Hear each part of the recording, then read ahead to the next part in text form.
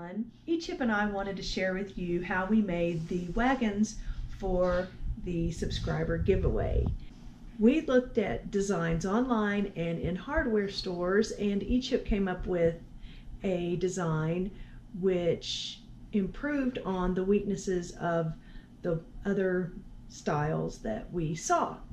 One of the things that he improved upon is the number of stakes on the gate. You'll notice that ours has more stakes, which improves the stability and the strength of the sides. One of the major flaws we noticed was that sides were real floppy and loose and appeared to maybe break pretty easily. Yes, and some of them we saw were actually already broken and still on display in the stores for people to buy. So that's one of the improvements that we made. We wanted to use nice, strong materials, and so Chip selected hickory. Historically, hickory has been used for wagon wheels, pickaxe handles, shovel handles, and things like that because of its strength and its durability. The species of hickory we used in the wagons is found only in North America. We also wanted to use stainless steel as much as possible to keep it from rusting. We wanted to build a wagon with good weight capacity. The undercarriage has the ability to hold about 800 pounds. Both Chip and I stood in the wagon at the same time with no problems. I learned a lot in building the wagons. I was able to use some machinery I have not used before, a bandsaw, planer, and joiner. Whoever wins this wagon should be very happy with it. It's handmade. It's going to be a great addition to anyone's home. So anyway, I'm going to take you on our journey to build this lovely wagon.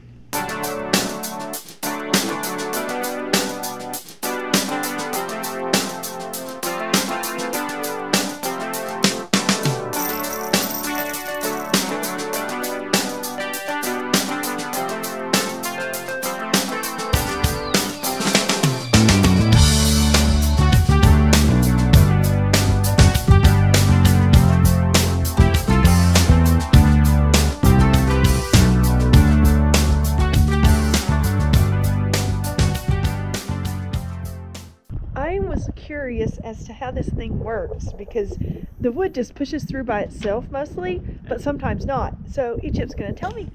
Well, this is a thickness planer to adjust the thickness of your wood.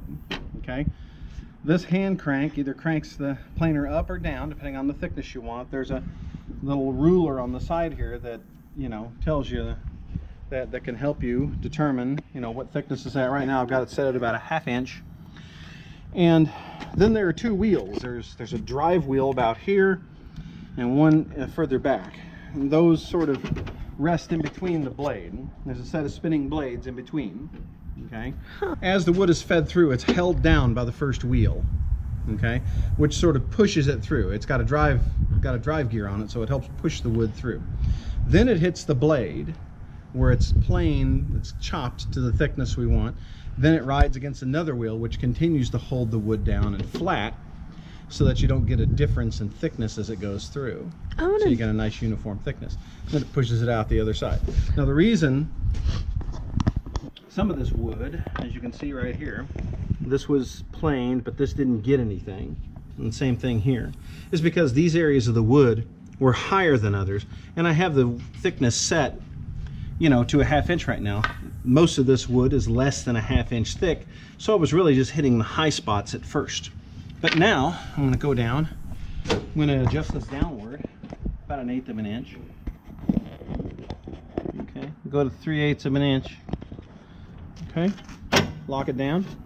We'll run this through again. It'll take a little bit more material, and we'll keep going until we get.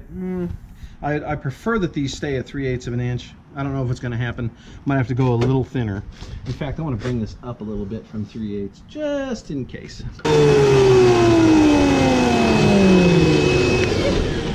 It smells good too. And look, it's really soft. Or smooth, I should say. Is that the top part that came out? Okay. As you can see, it got more of it this time. There's still a few areas that need to be planed down. Okay. But for the most part. Now what you want to do is you want to alternate sides. Okay, so next time we pass it through, we'll pass through the other side. So I need to keep We'll turn it upside down like that and pass it through so we can get this side planed. And we'll keep alternating back and forth each time we pass it through. until we get to the thickness we want. Hopefully we won't have to go too thin on this stuff. This is really pretty. Yeah, hickory is... I like the way it smells too. Hickory is a nice clear wood. It's I don't think it's particularly pretty, but it's strong as can be. And it's very durable wood. It's hard. It's one of the hardest hardwoods there is, and a great American hardwood. That's what I love about it.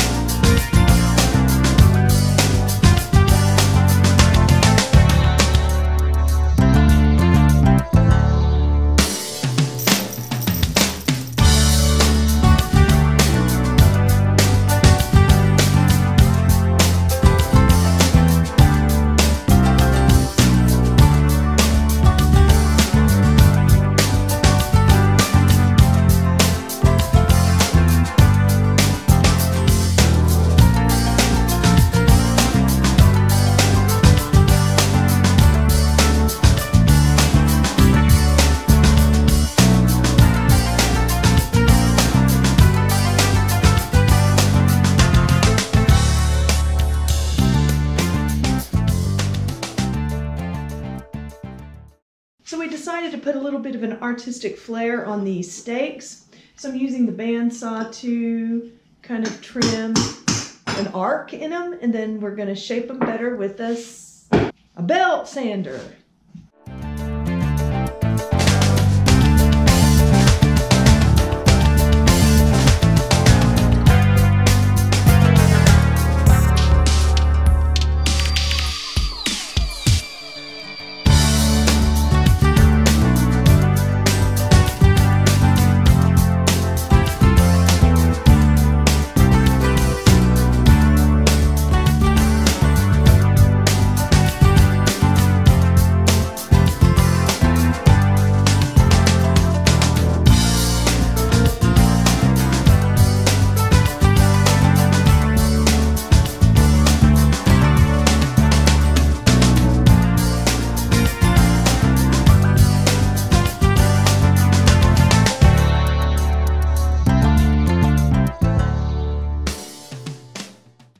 Good morning.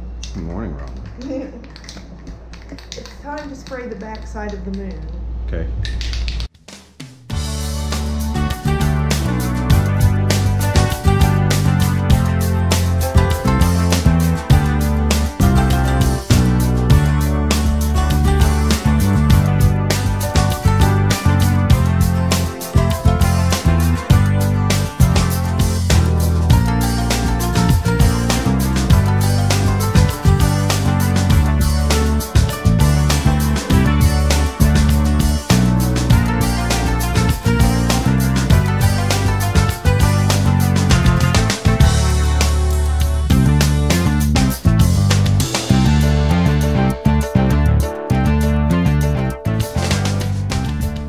This sort of looks like a piano, but it's not.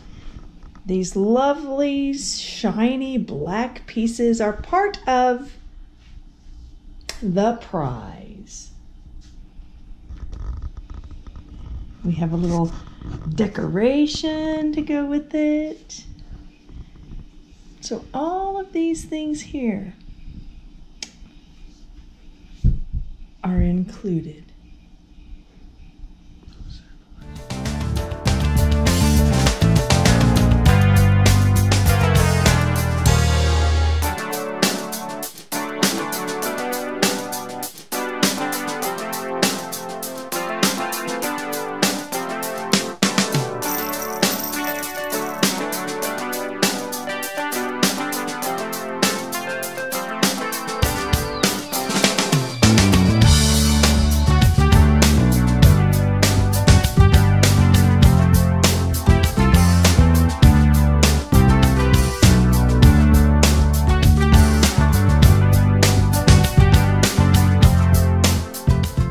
Hi, Robert.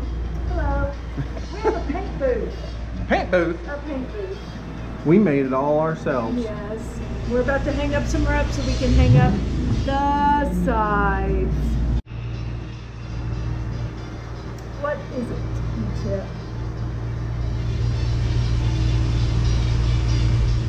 Come join me. You look like you're in experimental theater or something like that with these odd backdrops. Experimental theater. Master Theater, Experimental Theater, the ER 8111 B12.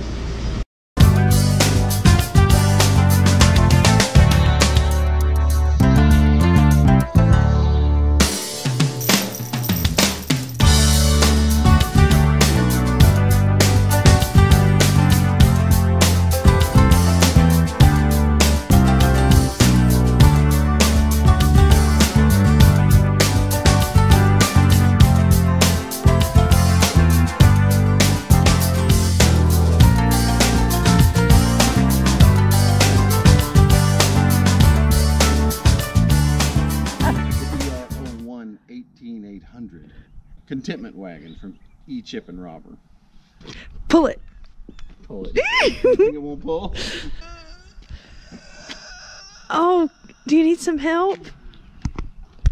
Run with it.